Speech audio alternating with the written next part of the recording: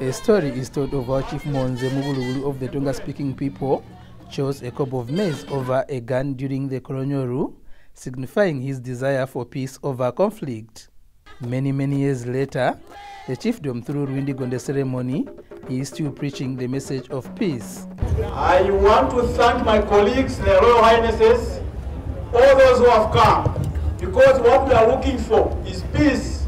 Despite the poor farming season, due to prolonged dry spells in the last rain season, gratitude is a must. What is important is to allow our head of state to work for us. We know he's working extremely hard to ensure that no one goes to bed without food. The arena came to a standstill and then rode in euphoria when long-time patron of the ceremony, President of Zambia HAKAINDE HICHILEMA, made his grand entrance.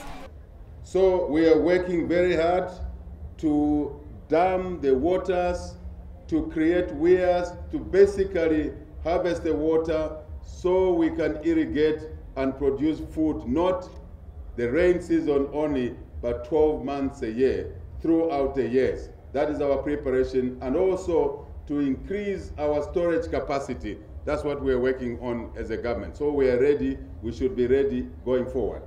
So your government is getting ready to distribute fertilizer for this coming season. Please plant early.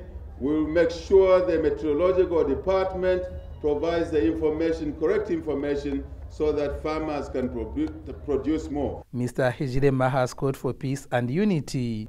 So I ask all the traditional leaders that let's work together. This is your government.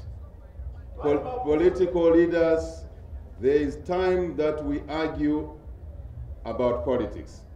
In the case of drought, all of us must work together. Traditional leaders, church leaders, political leaders, government, everybody, we must work together to alleviate the suffering that our people are going through. The president has been accompanied by a number of ministers at the ceremony.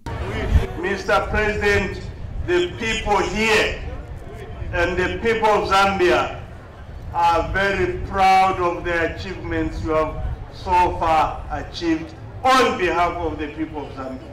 Encourage that we celebrate our diversity, our unity, and our shared humanity as we embrace our traditions and customs, which makes us who we are today. The 2024 Lwiindi Gonde Ceremony has been attended by thousands of spectators and business people. Moombe Haamobola, NBC News, Monze.